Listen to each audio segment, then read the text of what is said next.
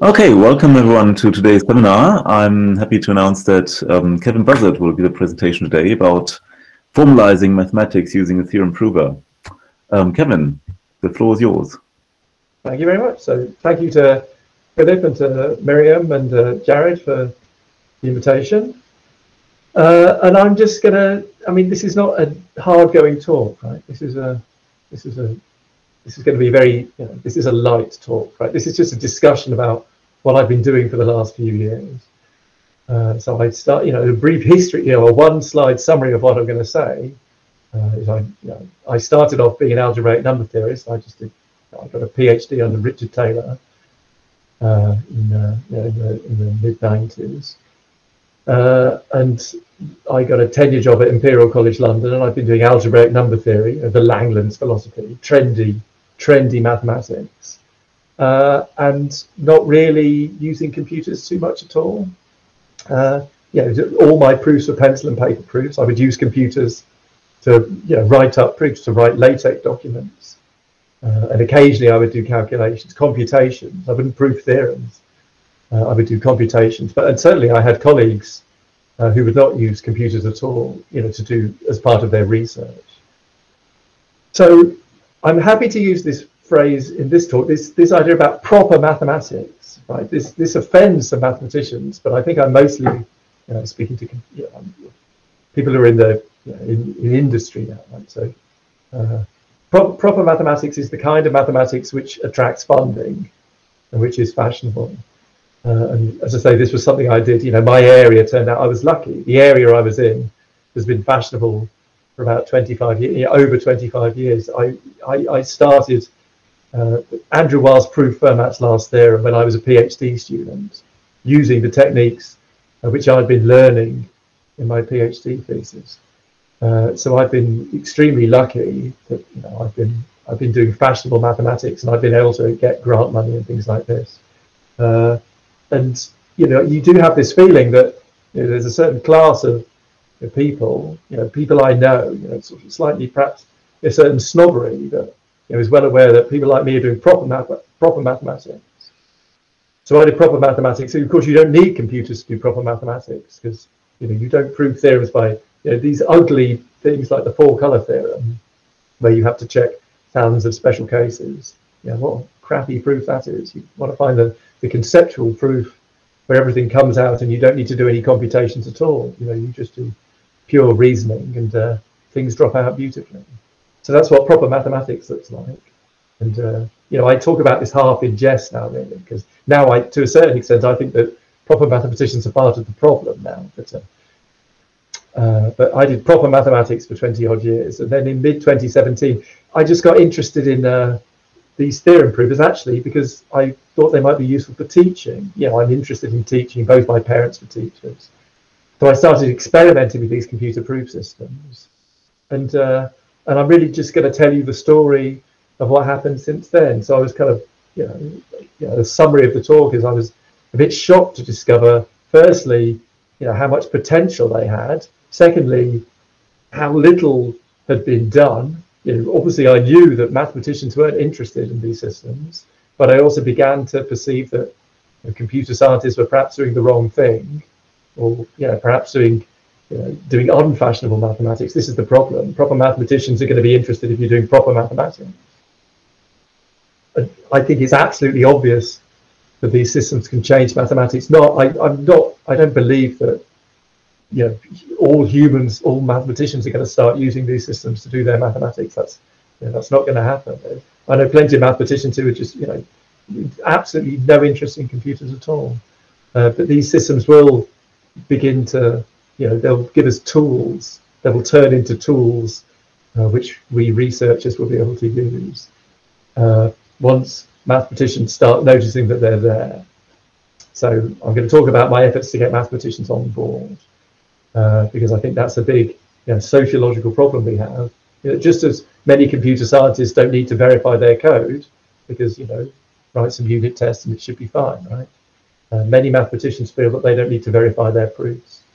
So I've got to get them on board. So how did it all start? Summer 2017. I dabbled with a few systems. I was trying to figure out, what the landscape was, which one would be best to teach with, really. But then coincidentally, there was a conference in Cambridge called Big Proof. And the first talk was given by Tom Hales, who's a prestigious mathematician. And he's also an algebraic number theory. Well, he has worked in algebraic number theory. My area, I read one of his papers and was very impressed by its clarity. I mean, he was clearly a very, very clear thinker, which is something, I have for me, that's an important thing. I like clear thinkers. And he was, talking about a world where, people were still writing mathematical papers, but the main statements were being formally stated. We're not talking about formalising proofs. Formalising all known proofs currently is impossible because because computers can't read natural language, let alone translate it into formal mathematics. So Hales was just dreaming of a world where certain mathematicians were formalising statements of theorems, and so then maybe that would lead to AI doing great stuff. And I found his arguments extremely persuasive. It seemed to me that these systems, I became more and more convinced that these systems could change mathematics. And Hales just said he was going to use a system called Lean. He was going to this system called Lean, which I'd never heard of at the time, but because I had a lot of respect for Hales, I chose Lean. There's a list of systems. Probably many people in this talk are aware of these systems. But if I was giving this talk in a mathematics department, you can pretty much guarantee that nobody in the audience, certainly the proper mathematicians in the audience, there might be people that do unfashionable things like foundations or logic or something like this, and those people might well be aware of these systems. Some of them might even be using them, but somehow the proper mathematicians, the ones getting the Fields medals, have never heard of these systems, and this is the problem. So I thought I'd go with Lean. I just realised I can't actually see. Let's move that there. Let's move that there. Great. So I decided to start with Lean, and so just very briefly, what's Lean? Lean is backed by Microsoft, and 15 years ago I loathed Microsoft with every fibre of my being. I thought they were a wicked company, because they were trying to destroy my chosen operating system, which was Linux. But they seem to have really changed over the last decade. Things have changed at the top, and Lean is free and open source, and it runs on operating systems other than Windows. It runs absolutely great on Linux. I think it actually runs better on Linux than on Windows. So it has Microsoft behind it. A lot of these other systems are developed by small teams of computer science, academics. So I don't know if that makes it different to the other systems. I mean, time will tell whether that really makes a difference. But one thing that Lean came with was a manual, Theorem Proving in Lean. And I read this manual 3 times. I struggled to read it the first time. I didn't really know much about functional programming. I kind of plowed through Learn Your Haskell. But I started to read this book, and I could see the difference between Lean and Haskell. In Lean, you could do little basic logic problems that, like proving that A and B implied B and A. But you could actually prove this. It wasn't just you weren't just doing computations. You could do reasoning. So I did. This book has exercises in it. I would do some of the exercises. I tried some basic logic proofs, and it worked really well. But what I was really interested in was getting this, seeing if I could use this system with my undergraduate. And so I started to use it to try and do mathematics in the wild. I took the course that I was teaching a course, the introduction to proof course, to first year undergraduates at Imperial College London. I was teaching the very first course they would go to, an introduction to pure mathematics. So I was and in this course we would do very, very basic stuff. But at school, kids in the UK at school don't maybe learn, they learn how to do computations, but they don't learn so much about proofs. They do some basic Euclidean geometry, but not so much of it. It's mostly computation, compute the value of this integral, that sort of thing. So I have this introduction to proof course that's been around for decades. I was lecturing it 20 years ago, and then I took a break. And then I came back to it, but I had these notes, and I thought, well, here are the notes. You know, this is real mathematics. Let's try formalising it in Lean. And I learned quite quickly that that maybe, you know, actually maybe these examples in theorem proving can need to be very carefully crafted to make things look easy. Right? And maybe formalising mathematics was actually more difficult than I thought it was. And of course, also I'm using, you know, Lean is quite a new system. And Lean's maths library appeared in 2017, you know, the same year that I appeared. These other systems like Coq and Isabel have got extensive libraries that go back, you know, Cox has been around for over 30 years. So let me give you some examples. The next few slides are just examples of things that showed up in my course that I was trying to do in Lean. So here's a great example. This is the first problem sheet. The first part of the first question on the first problem sheet I was giving the undergraduates. So I was playing with this over the summer before the course started, summer of 2017. I was at UC Berkeley, supposed to be doing number theory, but actually I've been completely distracted. And I was spending a lot of time, you know, doing undergraduate level mathematics on my computer. So true or false, let x be a real number, then x squared minus 3x plus 2 equals 0 implies x equals 1. This is the question. And the point of this is I'm trying to teach students what this implication symbol means. I don't know if you can see my mouse pointer. I've never used Google Meet before. I don't know exactly what it shares. Yeah, we can see the mouse. Oh, okay. So I'm trying to teach you. The real question is, what does this implication symbol mean? So Lean knows full well what this implication symbol means, right? And Lean does have the real numbers as well, it turns out. So I can formalize the statement that x be a real number, then, you know, true or false, x squared minus 3x plus 2 is 0 implies x equals 1. And of course, on the answer, you know, I explain that it's false, right? Just let x be 2, because then, you know, the left-hand side doesn't imply the right-hand side. So I type this into Lean. You know, you're formalizing things. You have a goal that you're working on, and after a while, you use enough stuff. You use tactics, and eventually this goal disappears, and you get a little message saying, you know, goals accomplished. So I let x be 2, fully expecting one goal to become 0 goals, and in fact one goal became 2 goals, to my slight surprise. And the 2 goals were this, right? Firstly, the system wants me to prove that 2 squared minus 3 times 2 plus 2 is 0. And secondly, it wants me to prove that 2 is not equal to 1. And now this is funny, right? So what little I know about computer programming, you know, I know that the reals are floats, right? And floats are just, you know, it's obvious that the float 2 is not the float 1, because floats have some internal representation, and the internal representations are different. And so 2 is clearly not 1. But like in Lean, these are not computer science real numbers, right? These are proper maths real numbers. These are, you know, equivalence classes of Cauchy sequences. You know, there's uncountably many reals, not a finite. You know, there's a finite number of floats, but I can construct infinitely many real numbers, like all the natural numbers. So all of a sudden I realized I didn't quite know what I was doing here. So I'm sitting there in Berkeley on my laptop with a Wi-Fi connection, stuck. And so I asked on the Lean chat, there's a chat, right? There's a small community. This is 2017. There's a small community. And I asked how to prove 2 is not equal to 1. And so I get a response, which 2, right? Which, of course, to a mathematician, you know, you give this talk in a maths department, you get a laugh at this point, because there's only what everyone knows, you know, there's only 1 2, right?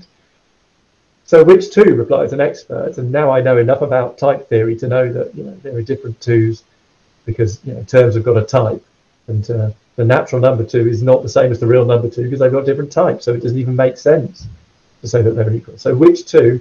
And on the problem sheet, you know, I don't need it. I could have been working with the integers, but on the problem sheet, I had said real numbers. So I say, well, you know, the honest answer is it's the real number 2. I'm told that this is hard. So, you know, somehow this is a step backwards. And in fact, if I was using a more mature system like Coq or Isabel, this would not be hard. So this is hard, apparently, in Lean. Lean has the real numbers. Lean has, you know, the official construction of the mathematicians' real numbers and various, you know, proofs that it's a complete Archimedean ordered field. But it doesn't have a proof readily available that 2 is not equal to 1. So the computer scientists informed me that it would be easier if I was using a more sensible number system like the natural numbers, where you can prove that 2 is not equal to 1 because the natural numbers have got decidable equality, of course. So there are algorithms that can check if 2 natural numbers are equal. But of course, unfortunately, if I'm using the natural numbers, then the first statement is false, right? Because 2 squared is 4, and 3 2s are 6, but 4 minus 6 is 0, because the natural numbers don't have any negative numbers in, and natural number subtraction is forced to return a natural number. The type, the type of subtraction, it takes 2 terms of type alpha and returns a term of type alpha. So in the end, I figured that, well, we could stick with the integers, and then in the integers, at least everything is true, and it's not too difficult to muddle through till the end. But I expressed some concern that this was something that first-year undergraduates were expected to find trivial, and it clearly wasn't trivial. I also realised that I was finding a lot of humour in this software. Right? The fact that it points out that 2 is not equal to 1 needs a proof. That's something I hadn't really noticed. I just thought 2 was obviously not equal to 1. But when I began to think about it, I began to realise that what is 2 to lean? 2 is some equivalence class of quotient sequences. It's quite a complicated mathematical object. And I realised that actually this is the correct response, right? If a student asked me how to prove that 2 was not equal to 1, I realised I would have to think about this. So I think this is funny. I'm sort of motivated to continue. I can do this question for the integers, so I changed my problem sheet around a bit. I figure let's just do it for the integers. But actually, what happens is a few days later, some kid, some MSc student in the philosophy department at the University of Pittsburgh wrote a tactic called the normalized numerals tactic, and this tactic solved all those goals. The tactic solved both of those goals.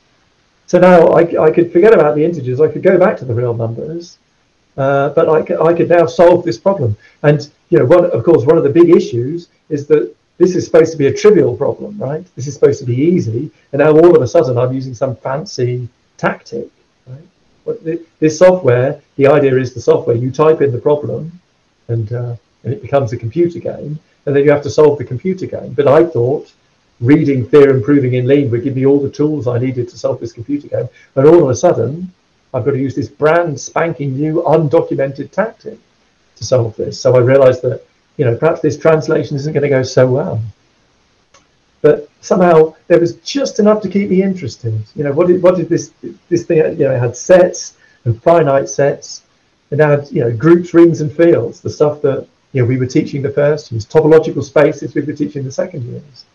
It had a basic theory of some basic objects which were being taught in Imperial College's maths department. And Imperial College has got a proper maths department where we teach proper mathematics. So there was just about enough to keep me interested. Somehow if it had been in a more primitive state, I wouldn't have been able to get started. And it also had some really, the library was really solid. When I say I had finite sets, it had 3,000 lines of code about finite sets. Everything you needed about the basic stuff you would expect in a library of finite sets was all there. I spent Johannes Hölzel. There's supposed to be an umlaut on an O there. Sorry, I think I put it on an L. And also, I realised that there was a chat room full of enthusiastic young people that were somehow happy to solve my problems.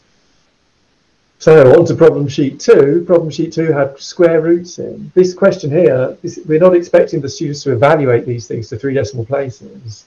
We're expecting them to prove this by reasoning, right?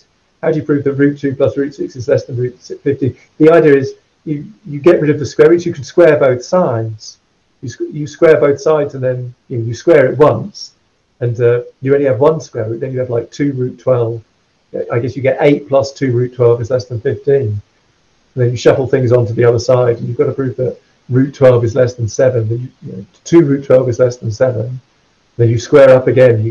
You've got to prove that 48 is less than 49. So again, this is a question to see if students are capable of writing down a logical proof. But lean had no square roots. I had the real numbers, but I had no square roots. But actually, in my course, later on in the course, I develop a basic theory of square roots. This is one of the things I lecture. in the course, I explain how to formally define square roots by taking the supremum over a set of reals. And so I thought I would write a square root function. So I somehow jumped from problem sheet 2 to like problem sheet 6. And I developed a square root function, and it worked. I defined the square root of x to be the least upper bound of all the real numbers whose square is less than x. And I made this definition, and I could prove theorems about this definition. I could prove that the square root of x squared was x. Right? This isn't a computable definition. You can't evaluate the square root of 2 to 3 decimal places here. But you can prove theorems about the square root of 2. And these are the theorems that I was proving in my course. So I did this. I wrote some really, really kind of appalling lean code. And then one of the people on the chat just saw what I was doing, took pity on me, wrote it properly, and made a pull request to Mathlib. And then all of a sudden, I had access to square roots. So I could do problem sheet 2. And you can see that, things are really happening, right? I've come along with a question.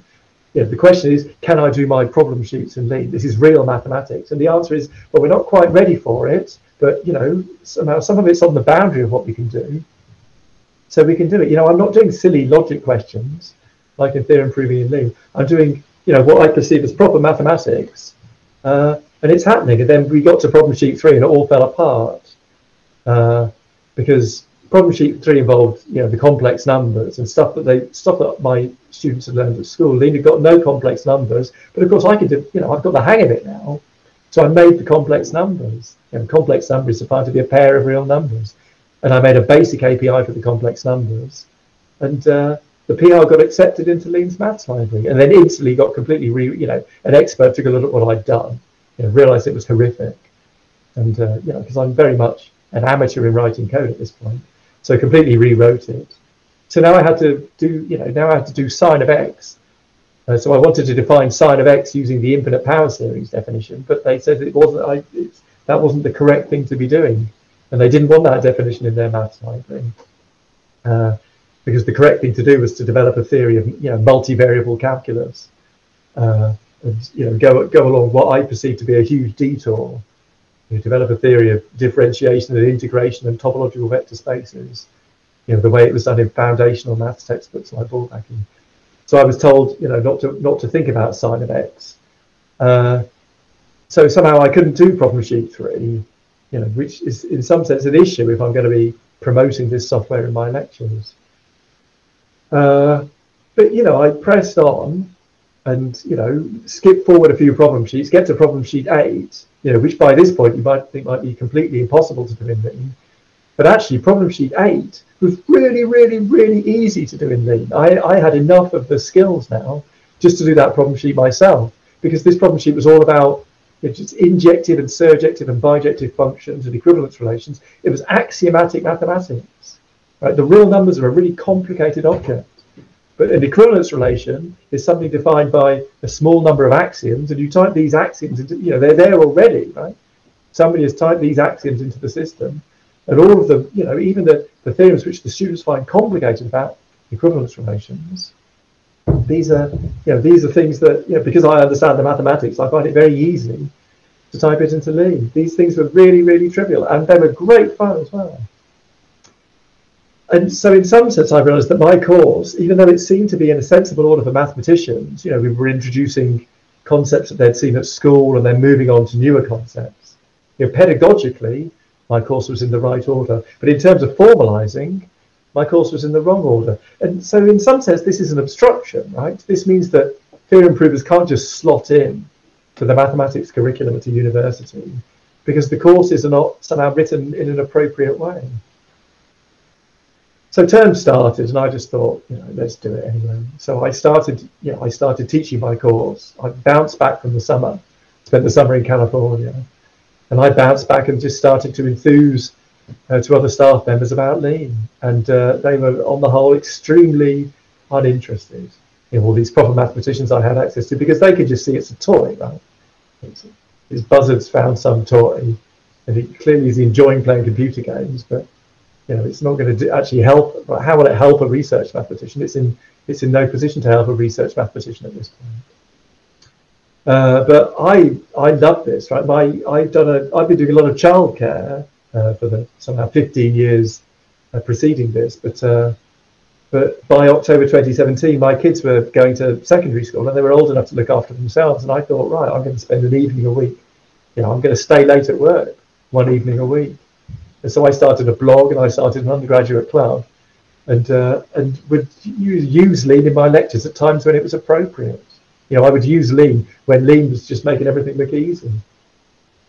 And I found a whole bunch of undergraduates who were much more enthusiastic. You know, the staff was like, how is this going to help us? The undergraduates are like, you know, great, you know, you're turning your problem sheets into a game.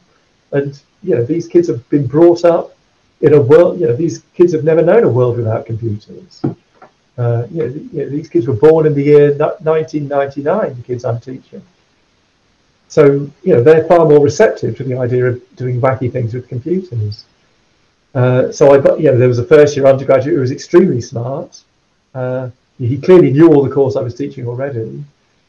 And so he started formalising, you know, I gave him an MSc level textbook in commutative algebra and said, you know, why don't you see if you can teach the computer this? Because I was beginning to understand what these systems could do.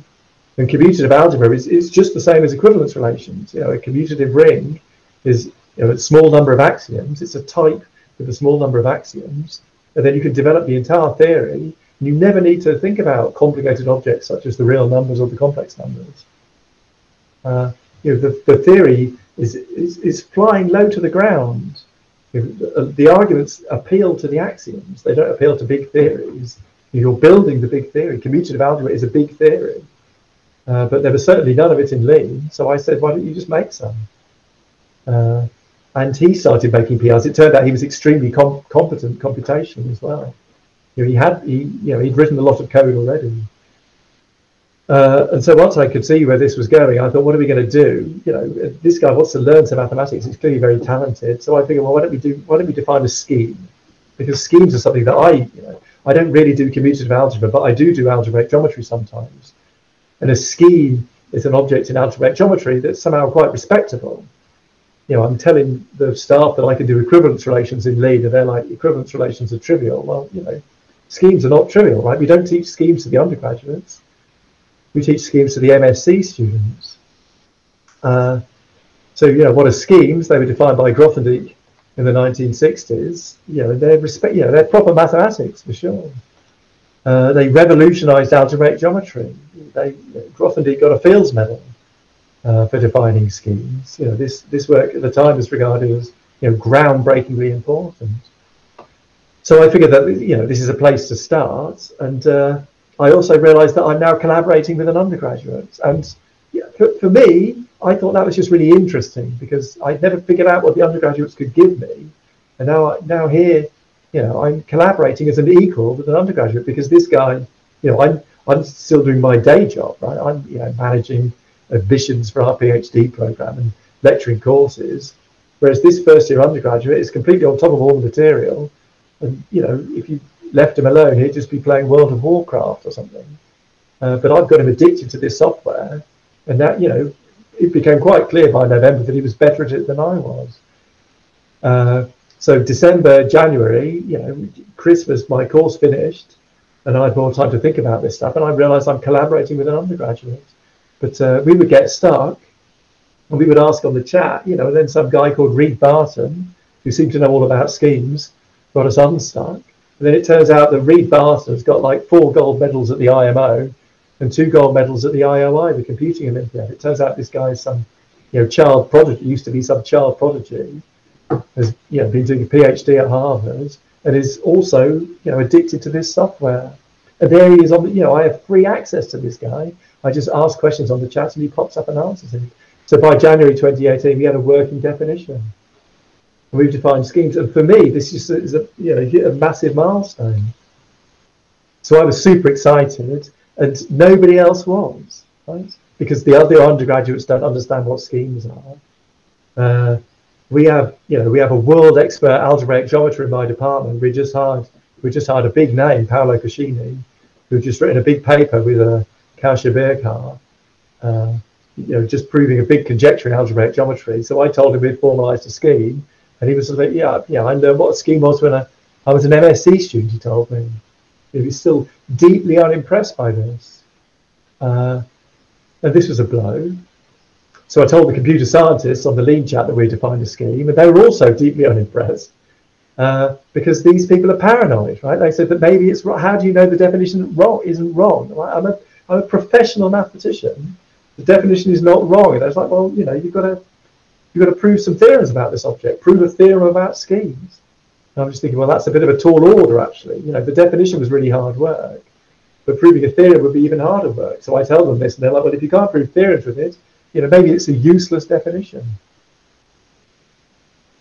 So this was somehow a shock, because, you know, I was just, you know, I was banging on about this on the, you know, on things like Math Overflow, getting very excited and arguing that this is the future of mathematics.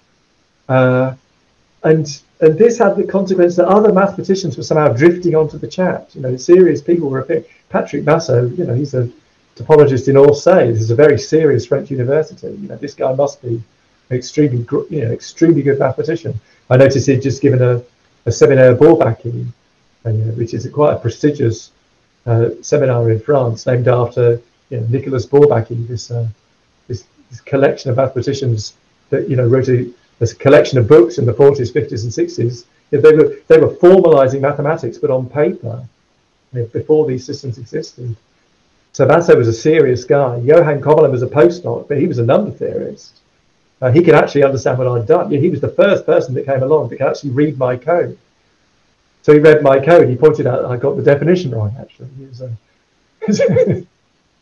I had made a slip. And you see, we hadn't discovered this because I hadn't used it to prove any theorems. But finally, you know, someone had come along because they'd heard that I'd got interested and they'd heard of me, because I proved some theorems in number theory. But he learned to read the system. He pointed out the definition was wrong.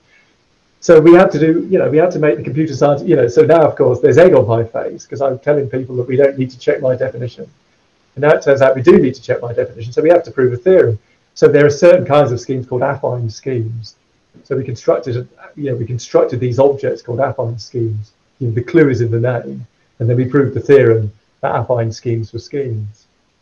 And again, that's another kind of a theorem that you can't tell a mathematician that you've done a great thing, because the mathematician is going to say it's sort of, you know, it sounds trivial, but actually it was a lot of hard work. But now I was working with 2 undergraduates, which was nice. You know, furthermore, you know, again, there's a lot of humour in this, right? We have a world expert on how to handle finiteness in type theory, or at least in Lean's type theory. And again, this is a first-year undergraduate, and he's become an expert on finiteness in type theory because he's just quietly come into my club and formalising his problem sheets. You know, he's doing questions about finite groups, so he had to learn about finite groups. So he had to learn about finite types. So we needed finiteness, you know, for some technical argument. So we wrote him in. And we proved that affine schemes were schemes, and the computer scientists were happy with this. You know, they said, now we should prove another theorem. So Lau went off, and they started proving other theorems. And to my mild surprise, the computer scientists are now telling me that, yeah, this work is now probably ready for publication. And for me, you know, I'm doing research in number theory, right? I'm doing proper mathematics. That's how I'm trying to make publications. You know, I'm doing some stuff involving Drinfeld modular forms and working with a postdoc, and you know, I know where my next publication is coming from, and it's, you know, some half-proved theorems that I'm working with other proper mathematicians. But now all of a sudden these computer scientists are telling me that I've done enough for publication, and I'm just thinking this is a joke, you know, because I've defined a scheme and a theorem prover, which is, you know, sort of interesting, but it's hard. You know, it wasn't difficult. Yeah, we kind of got stuck, but we got stuck because we were amateurs, right? An expert could just knock this off. So I asked about how it had been done in all the other systems, you know, these systems that have been around for decades.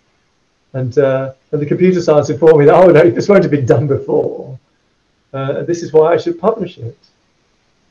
And so it's at this point that things are dawning on me that, you know, this is a cheap publication as far as I can see, because all I've done is something which I knew full well how to do. But it turns out that I'm the first person to have done it. You know, me and these 2 first-year undergraduates. So I'm telling them that perhaps we should write a paper. You know, I'm quite busy, so I told them to write the paper. But, you know, they're first-year undergraduates. They don't have a clue how to write a paper. So this paper didn't get written for a long time. But I also made me start thinking, Koch is a great example. Like Koch, they formalised some highly non-trivial mathematics in Koch. They formalised, a Fields Medal winning theorem. The Fields Medal is, the top prize in pure mathematics. They'd formalised, a Fields Medal winning theorem from the 1960s.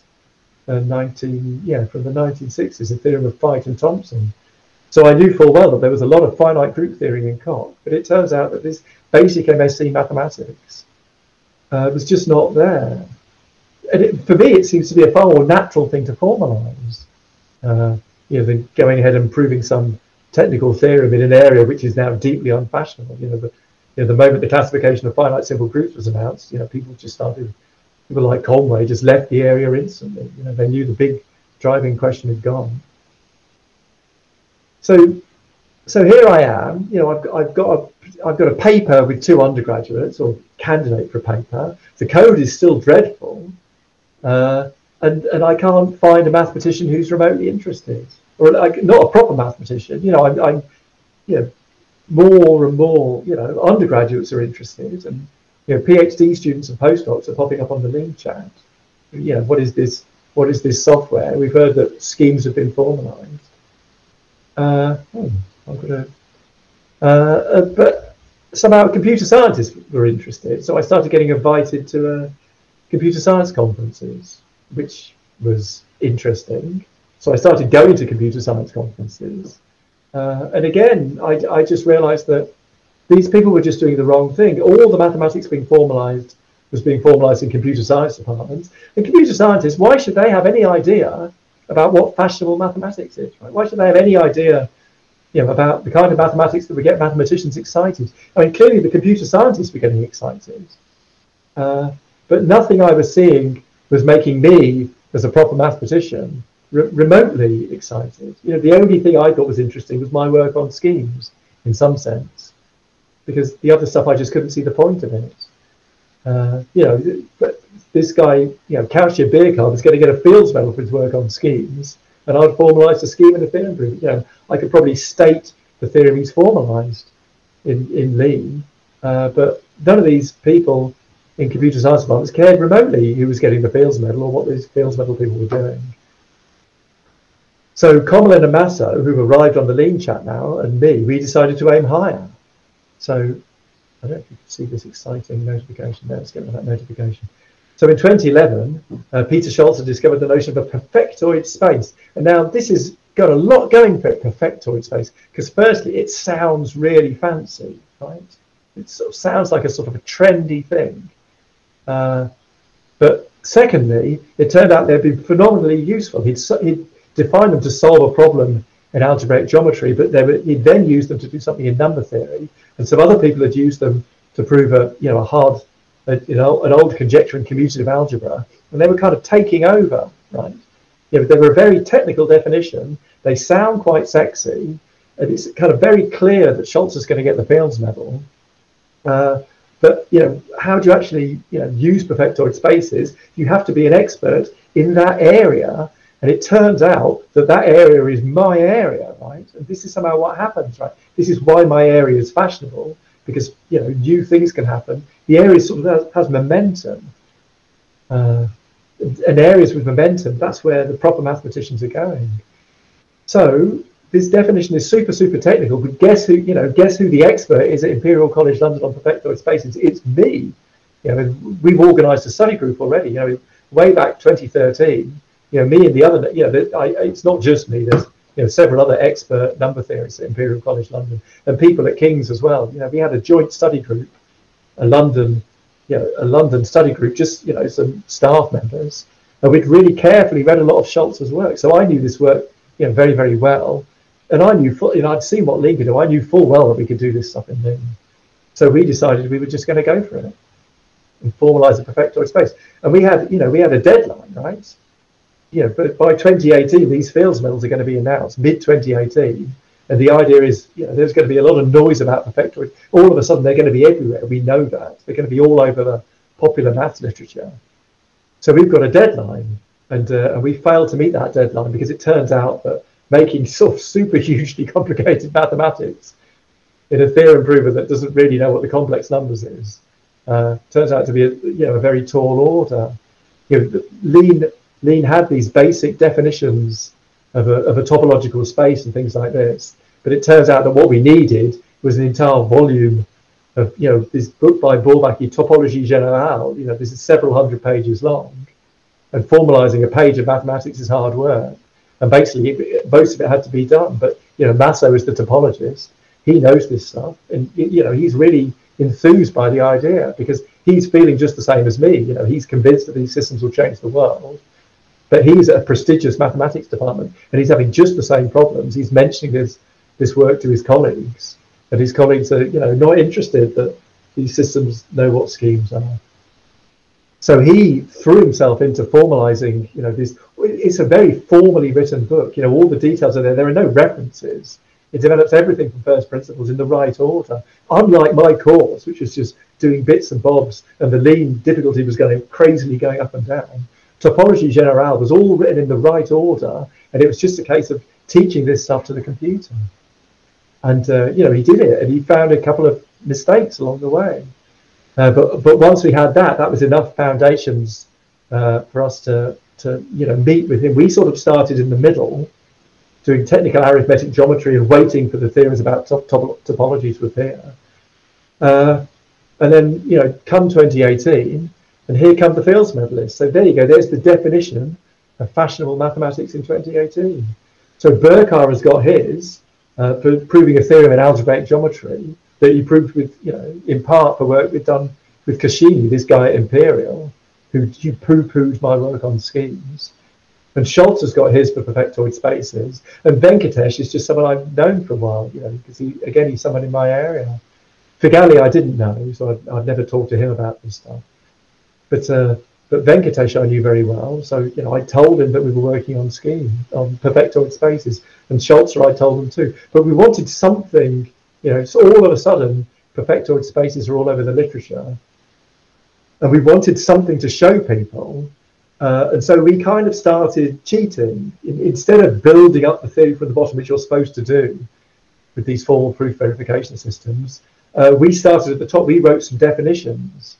So here was a definition we had very early on, and the great thing about this definition is if you know something about formal proof verification systems and the concept of an inductive type or a structure, or a class, you can kind of see that this looks like a class, right?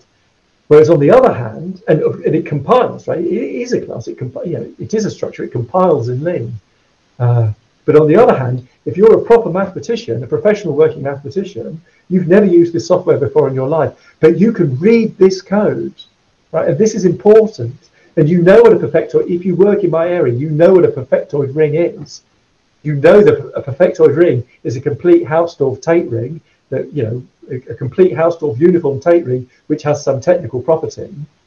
It has a pseudo-uniformizer with some property, and you can read this definition, and you can see it there. That's readable to an expert that can understand, that already knows what a perfectoid ring is.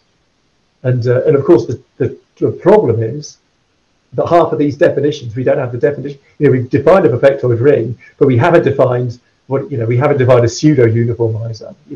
There's stuff that's missing. Surjective is just some function thing. We know what surjective is, but half of these words, we haven't defined the words yet. So we started at the top and at the bottom, and apparently this is a terrible strategy. So we built from the top down and bottom up at the same time. And we were told that this was a risky approach, but we were sort of we're gambling that these things are going to meet in the middle. But they did. They glued together in the middle, and we'd done it, right? We got stuck again. We got stuck. We've become experts, but now we were making very technical mistakes. We still weren't computer scientists. But the people in the chat would just solve our problems the moment they came up. And the computer scientists complained about our definitions, but we weren't trying to do mathematics here, right? This is a gimmick, right? We've done this specifically to sell this stuff to mathematicians. So we proved that the empty space was a perfectoid space. That was surprisingly difficult, actually. We're still trying to prove that there exists a non-empty perfectoid space. We have a plan for doing it, but a lot of theorems need to be proved before we can do that. These things are highly non-trivial mathematical objects. But all of a sudden, people like Cassini, you know, this big shot algebraic geometer, suddenly he's sort of saying, oh yeah, this is kind of cool. And then, you know, a few months later he's saying, oh, you're popping up on my phone. You know, I gave a talk at Microsoft, and, you know, Google is telling him that he should watch my talk. And Venkatesh, who I've been, you know, keeping up to date with, he sent me an email saying he was very impressed with this. Venkatesh is at the IAS, the Institute for Advanced Study, in Princeton, you know, an extremely prestigious institution. And lo and behold, one of my co-authors got invited to speak at the IAS, which was, you know, absolutely, you know, a big bonus. He spoke about Lean in front of all these, you know, really serious mathematicians. And I got, you know, I was invited to speak in Cambridge and Oxford and things like this. So word was kind of coming round. So I told Schulze we'd done it. Schulze was the guy that invented these things. And he said, could we prove the main theorem about them? And I told him we couldn't prove anything about them. You know, we can't even construct one single interesting example. And so then he kind of lost interest. So he kind of knows, you know, he now understands what these things can do, and is still very much of the opinion that they can't do anything for him. So he lost interest, and we wrote a paper. This is a really funny paper because, you know, to understand it, you have to sort of know about these formal proof verification systems, and you also have to know about perfectoid spaces. And there's loads of people know about perfectoid spaces, and loads of people know about formal proof verification systems, but the number of people who know about both is like an extremely small set. This is the problem. There needs to be more synergy, right? Mathematicians and computer scientists need to start talking to each other. So we read this paper, you know, at the time, you know, the collection of people that knew, you know, it's millions of people, you know, thousands of people are experts in one of the two areas you needed to be to understand these things. But essentially nobody was an expert at both, right? So there you go, there's a challenge, just read my paper, right? And suddenly, you know, mathematicians start now appearing. You know, it's working. You know, PhD postdocs are appearing. Like young staff members are appearing. You know, the 3 Italian number theorists just appeared out of the blue. You know, all of them tenured mathematicians doing serious mathematics. You know, beginning to ask, can I do my kind of mathematics in Lean? And I'm like, yeah, definitely. You know, there'll be some background work, but you know, let's make a start. So the one thing we didn't do was that we didn't get our code into Lean's maths library. Lean's maths library makes no attempt to be backwards compatible. We did not get our code into Lean's maths. We had a big list of things that we should make PRs, but we made PRs at too slow a rate. And the next thing we knew, our code didn't compile anymore. You know, so it probably doesn't want anything as fancy as perfectoid spaces, but it, you know, we developed a whole bunch of MSc level mathematics. You know, about 50% of what we did was MSc level, and we didn't get it in. We got about a quarter of it in, and then somehow the maths library diverged from our code. So the project still compiles with the official Lean 3, but there was a fork made by the community, and you know, the fork changed a lot of things, and Mathlib changed as well. So it doesn't compile anymore. But as I say, I don't care, because we just, you know, it was a gimmick, right? It was pure advertising. So now the upshot is that some mathematicians know that there's this weird thing called Lean, and they don't really know what it is, but they're getting to see, because I put articles, you know, people ask me to write articles.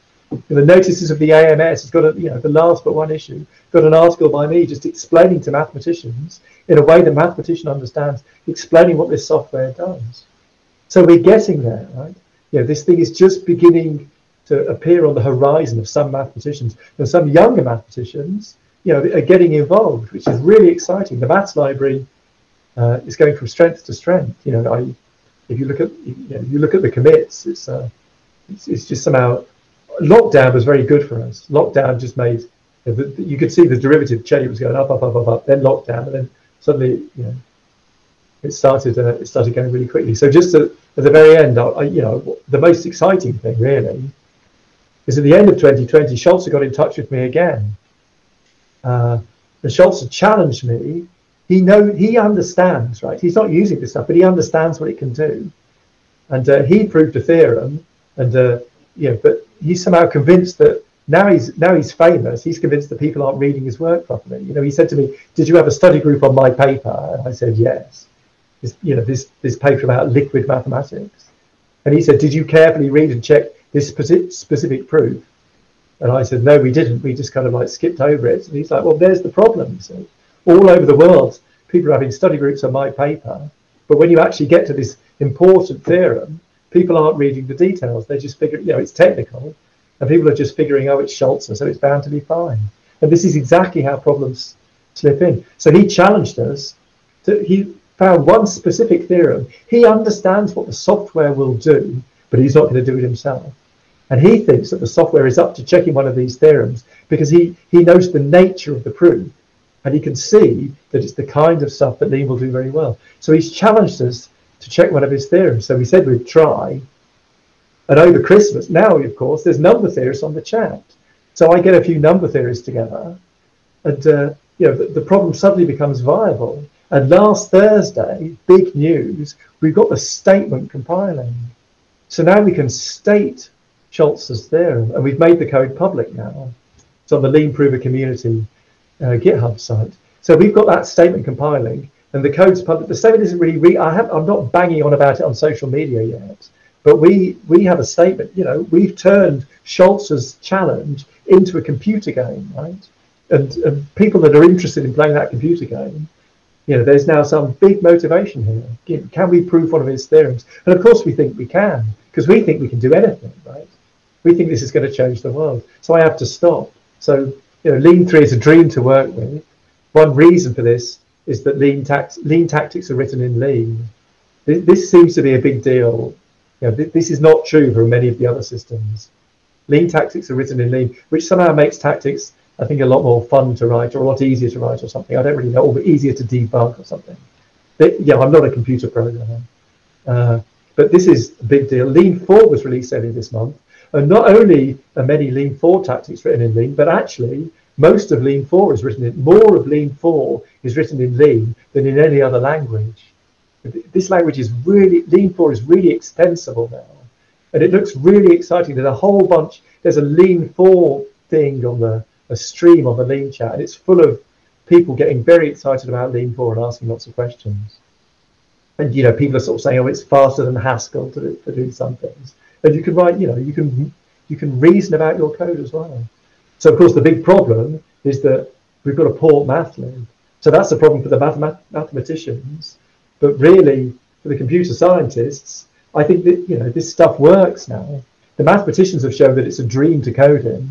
But all the people that are doing Haskell-y stuff or formally verified things, now we need to attract them. And I'm not very good at that. But that's why I give talks places like here. So I think this Lean 4 has got a lot of potential. You know, all the things are there. You know, the fact that 450,000 lines of code has been written in it, and it compiles and works, you know, means that Lean 3 works, and Lean 4 is just better. Lean 4 is better.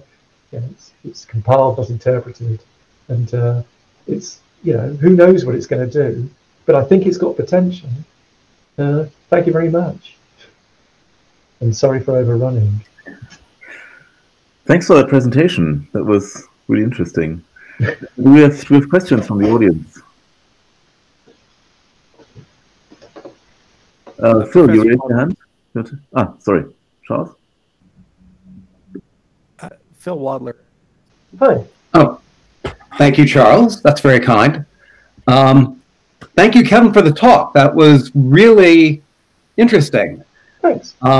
So I've done some work with Haskell and some work with Hagda. I keep hearing about Lean. You mentioned Lean to be faster than Haskell. That's sort of fighting words for me. Do you want to clarify that a bit? You need to talk to a computer scientist. Leo, there's this paper by Leo called Counting Immutable Beans or something, where him and Peyton Jones or something have had some sort of insight about caching or something. I have no idea what I'm talking about, but they've done some unit tests, and they're claiming, you know, for certain things it's running faster than Haskell. You know, once you compile it to C. Okay. I'm not the person to ask. Thank you. I'll tell you where to ask. Get onto the Lean chat and, you know, and simply ask this question in the Lean 4 stream, and you'll get coherent answers from smart people. Will I get shocked? You'll get, people will take you very seriously. But you'll get answers. That's what you get on the Lean chat. Okay, and which technology is the lean chat? Oh, it's Zulip. Leanimprover.zulipchat, .org. Okay, Yeah. great. That's the place to ask. I use Agda a lot. Can you say anything about the comparison or trade-offs between lean and Agda? So the kernel is smaller because Leo is more paranoid. Yeah, Agda is like a type theory experiment, right? Like, oh, let's try mutually nested inductive, recursive types. They throw some things in, and and then somebody somebody manages to prove false, and so they tinker it with a bit. And, Agda is kind of an experiment in type theory. That's my perception of Agda. Whereas lean has got a very minimal kernel. It's got inductive types, it's got quotients, and pi types, and that's it really. I actually report to you my one triumph in Agda, which is there's a fellow named Jesper Kokix, and he wrote to me and said, "Can you write a letter supporting me working on this topic to a research foundation?" I said, "Why are you working on that topic? You should be working on exactly the thing you mentioned, Kevin, getting a small kernel," which is something that Jesper had expressed interest in the past. I said, "Look, you said you were interested in this. You should do this. This would be really helpful." And he said, "Okay, I thought about it. I'll apply for that instead." And he got the grant. So I'm hoping now the Agda community will move closer towards having this small kernel, but you're absolutely right. They don't have it now. It's important to do experiments in type theory, right? There's plenty of interesting questions in type theory that we need to figure out the answer to. There's cubical type theory. There's all sorts of interesting stuff.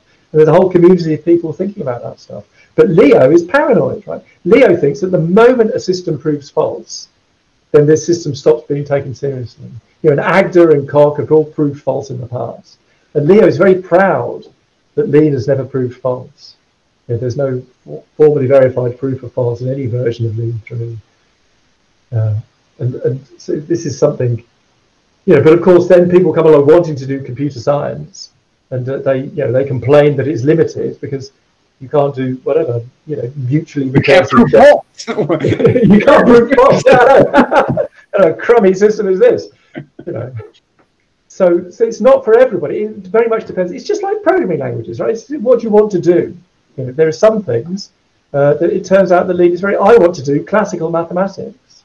So for me, it's really important that the law of the excluded middle is, and the axiom of choice are just embedded in the kernel. They're exactly what I want. And the maths library has been developed, and the tactics are all developed with classical logic in mind. But for some people, this is a killer. Right? Yeah, I would regard having the law of the excluded middle as tantamount to being able to prove false. Right, because it lets you do magic, right? And if it lets you magically solve questions you want to solve, you're in trouble. But for me, all of these fields medalists are using classical mathematics. In maths departments, constructive mathematics died out 100 years ago. It died out with Brouwer. Hilbert won, and that's the end of it. But in computer science departments, I'm well aware that it's a different story. But of course, you don't have to use it. The thing about not using it is that you might then be a bit restricted in which tactics you can use, because lean's tactics use law of the excluded middle liberally. So if you ask tactics to develop proofs for you, then you might find that some of these proofs are using the law of the excluded middle. Well, the interesting consequence of using classical mathematics is it will be harder to extract useful code from your... Right. But you see, the people I'm talking to, they're not interested in computation, right? They think the proof of the four-color theorem is ugly because it reduces it to thousands of special cases, and then you have to compute, right? Whereas the proof of the Poincare conjecture is beautiful because there's no special cases to deal with. You just reason and you reason and you reason, and eventually the thing becomes a triviality. You see, it's just a different, the computation is ugly to a proper mathematician. So, and this is the direction I've been pushing the maths library. Let's make it great for reasoning. And you want to add two polynomials, it's a catastrophe, right? Because the polynomial code is all non-computable. Of course, it can be made constructive, but then you just have problems. Then you get people starting to complain that they can't get their proofs working because lean has found two different instances of how to decide equality on their base field. Whereas we just assume that decidable equality is true by magic. and we can prove theorems about polynomials, but we can't compute with them. Whereas in Coq, you can compute with polynomials, great, but they've got fewer theorems about them because it's harder to prove theorems about polynomials. So can I ask a question? Now that you've gone through this long journey, has it changed what you think about constructive mathematics? No, I still think it's a complete waste of time. Okay. I'm absolutely adamant. This is when I put my proper mathematician. I need to appeal to the people where's the money coming from, right? Who's giving out the big prizes? Who's giving out the big grants? In my ecosystem, it's the proper mathematicians. And the proper mathematicians think that constructive mathematics is just not worth. It died 100 years ago. And doesn't having some sympathy for constructive mathematics help proving in lean, making that a little bit easier? I found that using constructive stuff in the lean proofs actually helps the proof go through better. This is just a really common viewpoint. Of course, constructivism is going to help, people say, but the thing is, we just don't. We don't prove things like that. We don't prove things with heavy refolds. We don't just say this is a complicated thing. I claim that x equals y. The proof is dig right down to the definition, and you'll find that x is by definition equal to y. That's not what proofs look like. Our proofs are just sequences of rewriting. We're constantly rewriting. We don't care about. You mentioned that. Yeah, you're proving that there exists. Your attempts to prove that there exists a non-trivial. Is that a constructive or is that a not constructive proof, or are you just using the law of excluded middle or classical logic somewhere in there? Classical logic everywhere. There is no constructive proof that a non-empty perfectoid space exists, because I need algebraic closure. The first thing I need to do is construct an extremely large field. I need to construct the algebraic closure of the p-adic numbers, and I believe that there's no way of doing that classically. The existence of algebraic closure of a field, you take some horrible limit. So I find it all quite a bit humorous. If mathematics is supposed to be a tool, okay, then what good is a tool where you can construct a single instance? No. Applied mathematicians think mathematics is a tool, and these are the people that are using things like Mathematica and Python, right? But pure mathematics is a complete waste of time. This is the thing, that pure mathematics is blue sky research, and it's all funded under this claim that we don't know which bits of it will be useful in 50 years' time. But I did the p-adic Langlands philosophy before this, and for sure, the p-adic Langlands philosophy can only be used as a tool to do other, abstract areas of pure mathematics. The p-adic Langlands philosophy is not going to make mobile phones better, or it's not going to do anything for crypto. The p-adic Langlands philosophy is just a beautiful statement that some hugely uncountably infinite set is canonically in bijection with some other hugely uncountable infinite set. Right? It's just like a beautiful work of art. It's of no use to anyone apart from, it's just of use to people that like that kind of art. People like me. I do it because it's beautiful, not because it's useful. None of this stuff is going to be useful, so it doesn't need to run. We had literally zero problems defining perfectoid spaces, and of course now I've got an MSc student, working on proving the tilting correspondence, and also he has had zero problems with the fact that absolutely nothing is computable. We just write non-computable theory at the top of our files to stop Lean whinging on that we've used the axiom of choice in our definitions. The MATLib is a completely non-computable life, and if you want computability, then use Coq, because they consider that's one of the cornerstones of what they're doing. But that's because the people writing Coq code are in computer science departments, where computability is still regarded as is an important thing. I had no idea that constructivists existed until 2017. I thought they'd died. I thought they'd died out with the art. So I'm really surprised to find that you have seriously.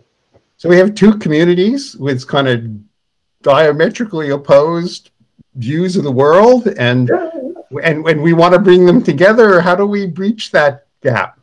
I am not interested in what the constructivists want. I am not interested in building a constructive maths library. They've done that in Coq, and it didn't work, right? I mean, it's worked great for the computer scientists. They can compute pi to 1,000,000 decimal places. They can compute, they can compute integrals that show up in maths papers. They can formally verify, important claims in things like, in sort of serious maths papers. But somehow we are not interested. We're more interested in doing something. We're more interested. But your very last statement was that you want to try and attract more computer scientists. No, but now you're telling me that you're not interested in what they're interested in.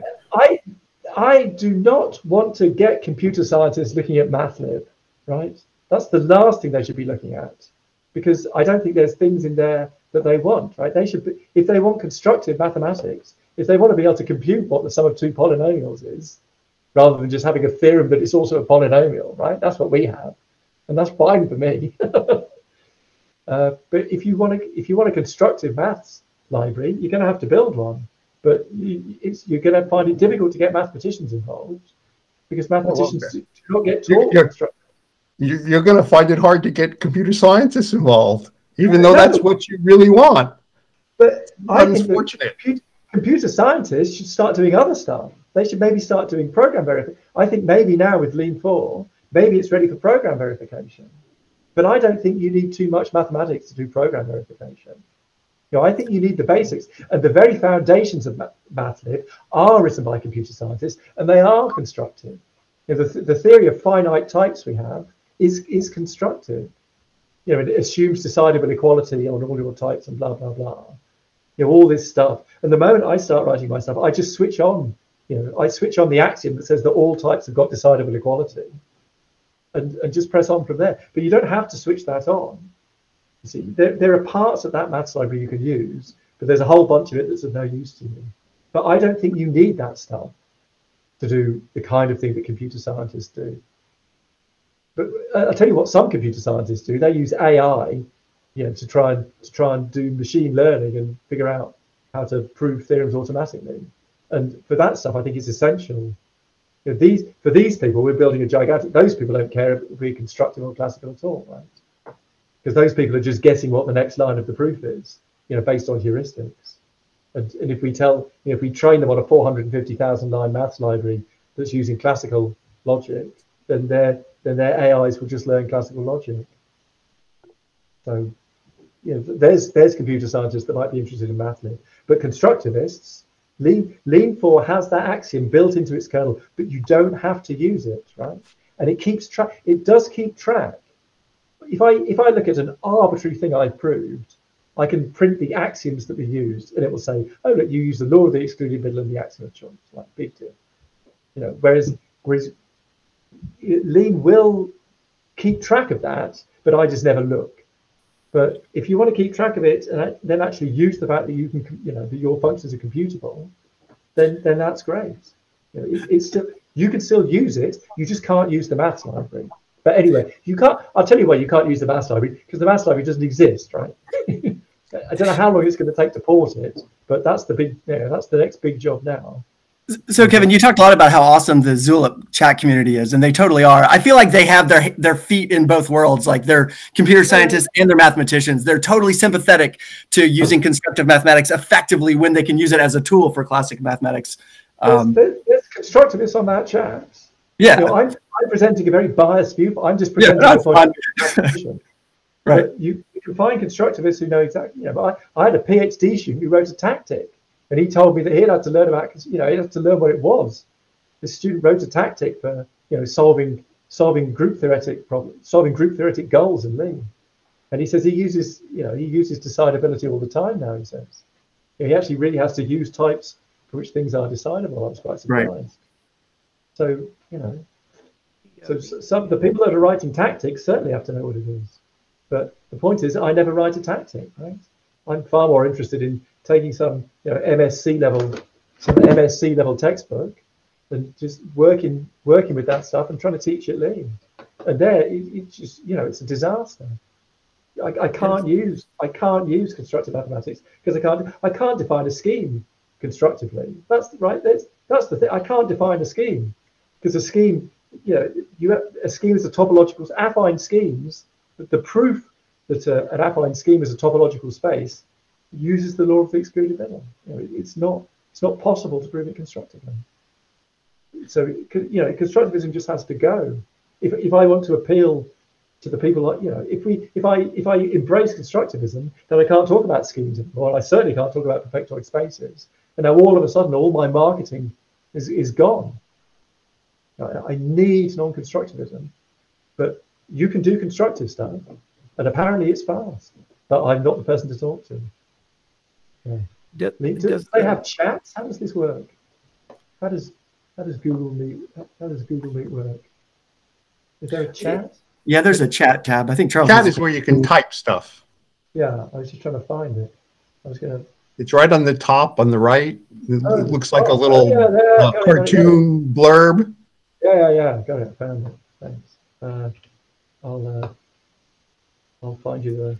We're about 15 minutes over, but I have one final question to close it. First, thank you so much, Professor Buzzard, for coming to no problem. Giving a lecture. We really appreciate it.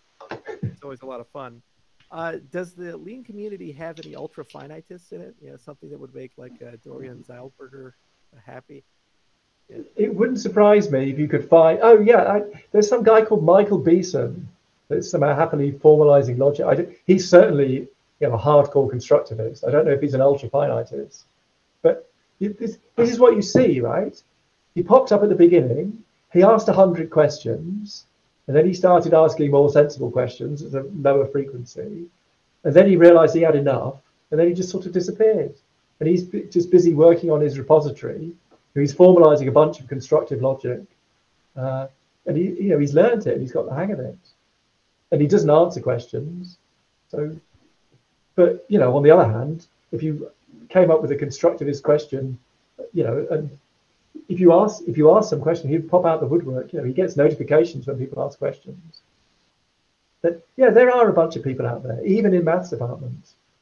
But ultra finitists, I don't know. I don't even know what that is. That's like believing there's only finitely many numbers or something. Yeah. That's cranky, right? You see these people, you have to be careful, right? Because maybe there's some interesting things you could do in lean with ultra finitism, but the problem is I need to be careful that I'm not perceived of as a crank, right? I'm already perceived of as slightly. I mean, look at these trousers, right? So I'm already sort of quite an oddball, but I'm respected as a mathematician at this point in my life. And if I start going on about ultra finitism or constructivism, then all of a sudden things might go downhill quite quickly, right? This sort of happened to Voevodsky. He started working on constructive mathematics in COP and introduced the univalence axiom. And he was at the Institute for Advanced Study, but he got there by doing classical mathematics, by doing algebraic geometry. And then all of a sudden he started doing this constructive stuff, and suddenly he was kind of rather isolated. And the proper mathematicians weren't talking about his work anymore. The only reason that any mathematicians at all know about Voevodsky's work in constructivism is after he sadly died in 2017, and there were sort of conferences and eulogies and things written about him, where they explain how he did these amazing things in algebraic geometry, and then he did this kind of weird constructive stuff. There's some kind of overview for proper mathematicians about what he did, but the proper mathematicians don't really buy it. It's sort of funny, and you have to stay fashionable. Yeah, I don't want to touch an ultra finite. If people want to learn more about lean, where do they go? I posted in the chat the link to the lean chat. This is an extremely friendly place. There's a stream called New Members, and you can ask any question you like there, however stupid.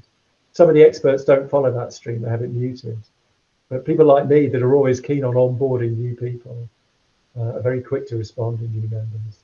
And the other place to look, I'll post one more thing, and it is that we have our own community website. We forked Lean. Lean 3 just remained. Leo was like, I've had it with Lean 3. I'm going to work on Lean 4. The other place that you need to know about is this. This is our community website, where the people that maintain the fork and maintain the maths library. They all hang out there. There's a lot of information about there about how to get started. You know, things that one can read, things that one can read. Yeah, it's just a lot of things. So those are the two. Those are the two places to start.